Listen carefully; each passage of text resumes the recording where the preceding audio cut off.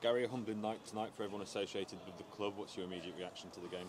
Yeah, one of huge frustration really. I think it was just the manner of the goals that is the bit that's most frustrating. I think we, at any level, and the players know this, we spoke about it half time and then at full time there was, at any level you can't give away the goals that we gave. They were soft goals. I think that's quite obvious.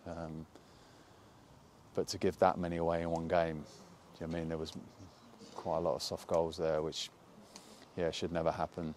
Or, occasionally one might happen in the game, or maximum should be, 2. You've seen it before, but there's 4 or 5 there, which were easily, we contributed to ourselves.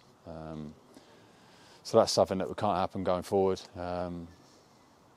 So it's hard to then look at things that are okay.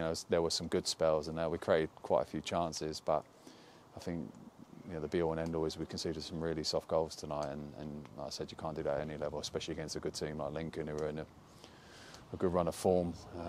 So hugely disappointing.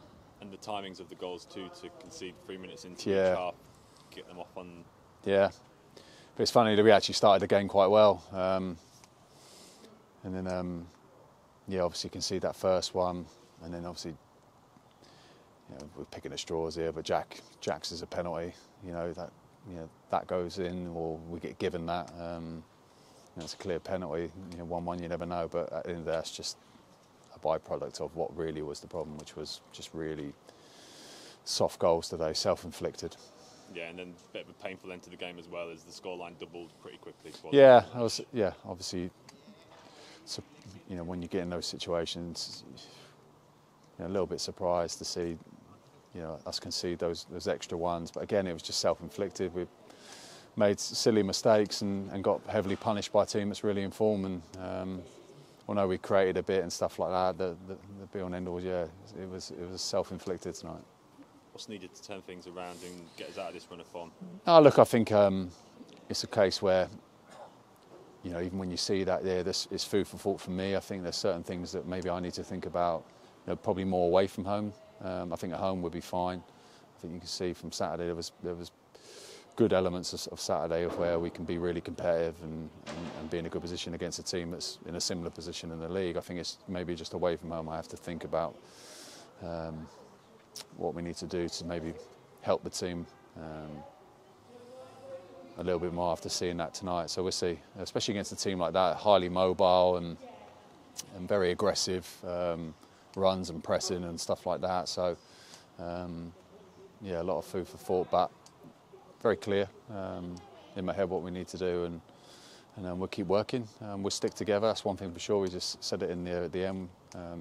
Make sure we stick together, and we know, even though it's the type of night we just had, there was moments in there again on Saturday where you can see the ability. I know it's a hard thing to say for tonight, but it is there. We created quite a few chances, but what we need to do is make sure that we don't self-inflict goals like that, and we're much harder to beat, especially away from home. Is it almost fully down to confidence at the minute? Yeah, of course there's going to be the element of that, but they're good lads, and it's one of those situations where I've got no doubt they'll get out of that, and we just need that one result to go for us. We nearly had it on Saturday. We've got an important game, like they all are, on Saturday now against Reading, in and around us down there. So we've played 2 teams that are doing quite well this season. We've got another team like Reading who are very in and out, so we're prepared for them. But I've got no doubt that they're honest boys in there and they're good lads.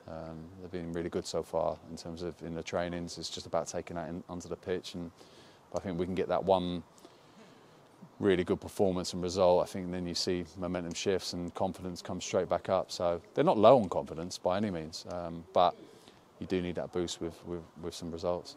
Probably goes without saying, but I'm sure you're hoping to see and expect to see a reaction at Reading. Oh, for sure, 100%. I think that type of result, from my experience, doesn't happen too often. I'm sure for the lads as well. And whenever you had that type of result, it should feed the fire, and I'm sure it will. Like I said, they're good lads.